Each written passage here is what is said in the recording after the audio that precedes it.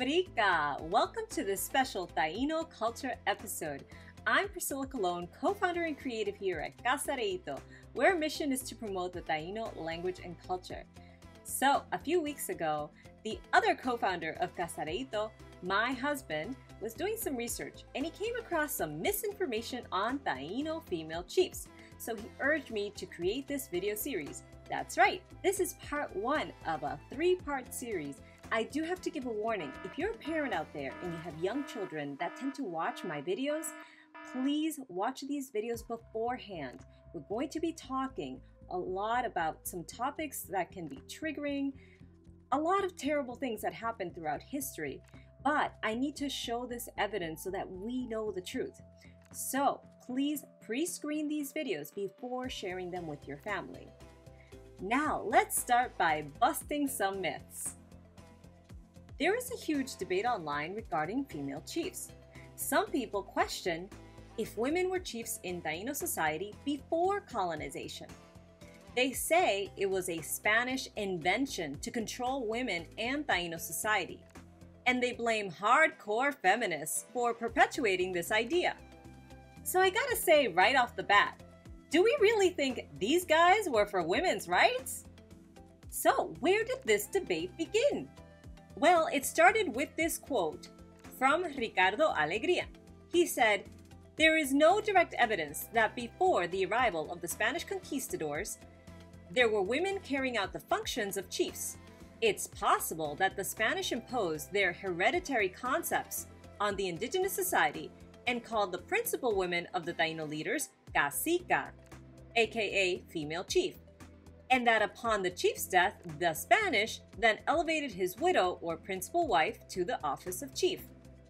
If you watched the video on decolonizing Taíno, you know that Ricardo Alegría is right about one thing. The Spanish invented the female term cacica.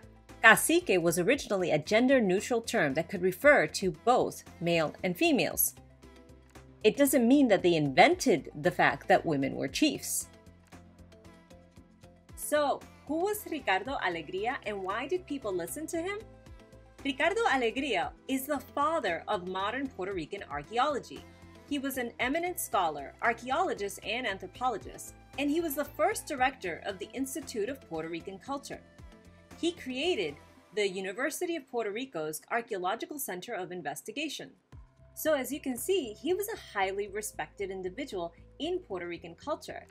However, he was also a man of his time. He directed the institute in the 1950s or so you can imagine that he reflects the ideas of society at that moment. So, how do we know that maybe he wasn't right? Well, let's take a look at some evidence that I found. It comes from a January through March 1985 magazine issue of the Institute of Puerto Rican Culture. That is the same institute that he started. Now, in this magazine, the writer provides historical and contemporary evidence, using information that Ricardo Alegría didn't have way back then. And this article proves that there were female chiefs before colonization. And it wasn't just in the Caribbean. So, let's start with a question. Were female chiefs common? The answer is yes, especially in matrilineal societies. A matrilineal society is one where you trace your family through your maternal or mother's line.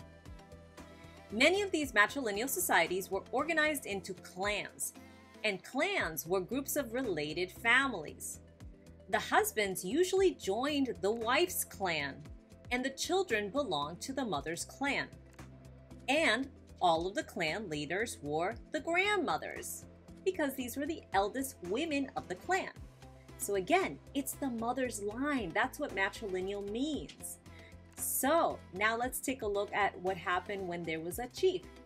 Chiefs were chosen based on their matrilineal line, their mother's line. So if a woman's family, for example, was where the chief would come from, the next chiefs in line would be her children. First, if she had a son, then if she had a daughter. And if there were no sons, then the daughters would be chiefs. Sometimes if the son died or passed on or could no longer be chief, it would then go to the daughter. And if that didn't happen, then it would go to his nieces and nephews. Why? Because the nieces and nephews are on the mother's line. Why would none of the son's kids be the next chief? Because the children belong to the mother's clan, and the mother probably was not part of that same family. This created an interesting dynamic between aunts and uncles and their nieces and nephews. So for example, if the uncle was the chief, he would then train the nephew to be the next chief if he had one. It was like having a more of a father-son relationship. And again, it's because he's teaching his nephews the way that the clan works, his mother's clan. Now, let's tackle that first argument that somehow the Spanish created female chiefs in the Caribbean when they came. Well, we're going to find evidence that there were female leaders, chiefs, advisors, and so many others all over Turtle Island or the Americas. Let's start with the female leaders of North America. If we take a look at oral traditions of the Seneca and Tuscarora, you're going to find that the first chief was a woman called Godasiyu. According to oral traditions, the tribes started quarreling amongst each other, and sometimes in the stories she either left or was killed by accident. But when this happened, the tribes started speaking other languages and they could no longer communicate, which means that they broke apart. But that was oral tradition. What was life like for these indigenous women? Well, women led the clans as clan mothers. They organized and coordinated work for the clan. This is very similar to what the cacique or chief did in Taíno tribes. Moreover, women were the sole owners of the land and the homes. And throughout history, there have been highly regarded female chiefs, such as Queen Alaquipa. Queen Alaquipa was so highly respected among her people and even the new colonizers that the French, British, and even George Washington himself went to meet with her personally, bringing gifts. They all tried to bring her into an alliance with them during all of the different wars that they had. Now, the Seneca and Tuscarora tribes that I just described are part of a larger League of Nations. They're called the Haudenosaunee, or the people of the Longhouse. You may have heard of them referred to as the Iroquois or Six Nations. These are the tribes that originally broke up when their female chief died.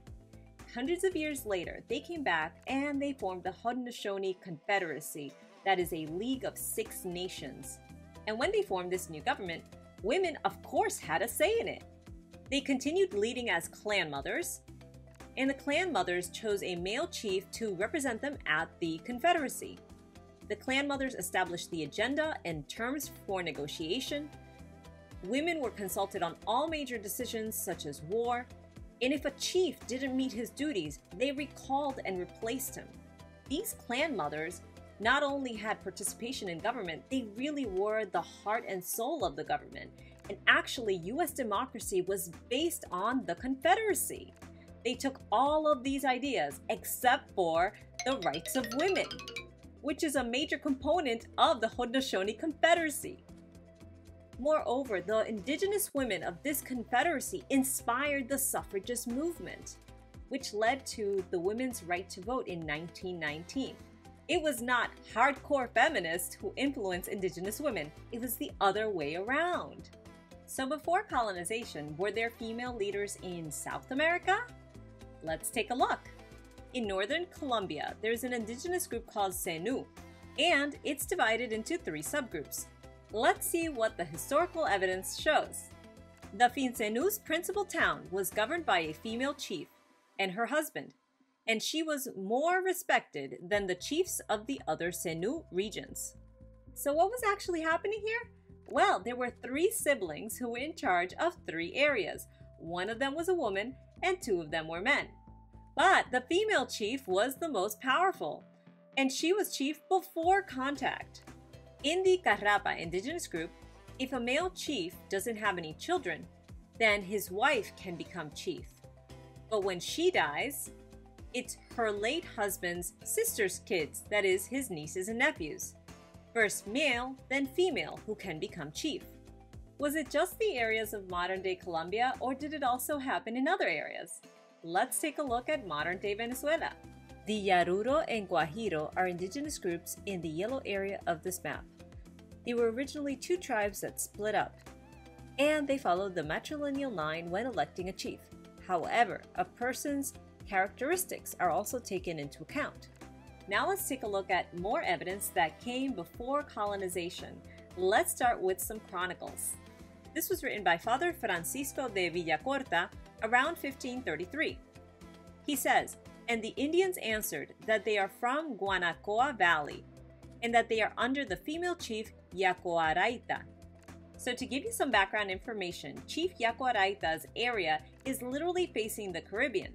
The priest in question was sent ahead of all of the military to warn any indigenous groups that he encountered that they had to ally themselves with the Spanish, aka become their slaves and pay tribute, or else they would be killed. And this female chief was one of 22 chiefs in the region. The rest were male. However, she's the only one who stood up against the Spanish and decided not to become their slaves and fought them the entire time. We hear about Chief Orocomay around the time of 1544. She was from the area of Palenque, and she declared war on the Spanish. Her fighters also defended other tribes against the Spanish. And she was such a fierce chief that she was dubbed the Queen of the Amazons by the Spanish, who obviously feared her and her fighters. There was also Chief Magdalena. We hear about her in 1640. She was also Palenque, and she continued fighting the Spanish. She had the city of San Juan de la Laguna destroyed. That is 100 years later, and the female chiefs are still fighting against the Spanish.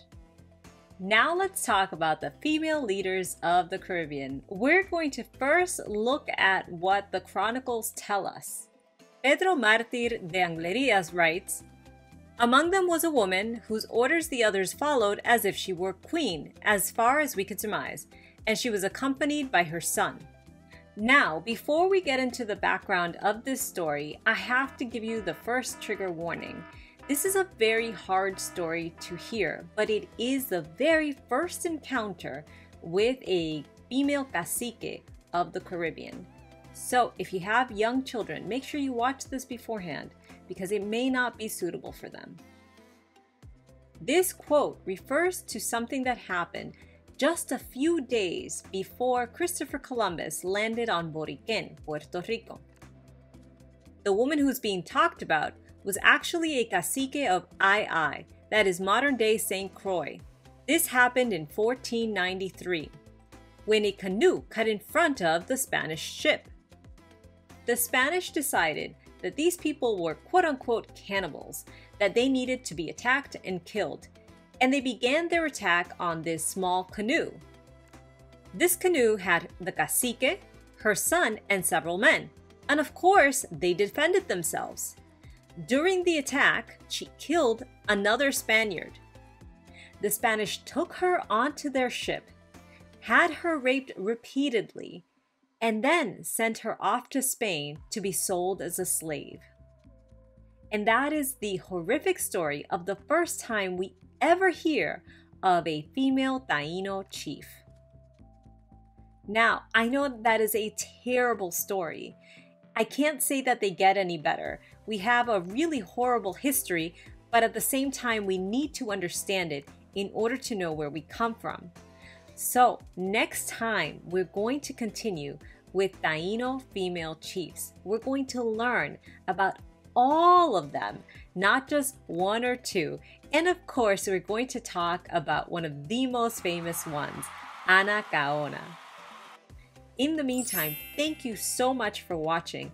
I know some of these stories are really hard to hear, but the more we understand our history, the more we're going to be able to understand ourselves. And the truth is, because of these female leaders, because of our mothers, we are here and we need to share the stories so that we don't forget them. In the meantime, Taikara ya Guaitiao Nagu.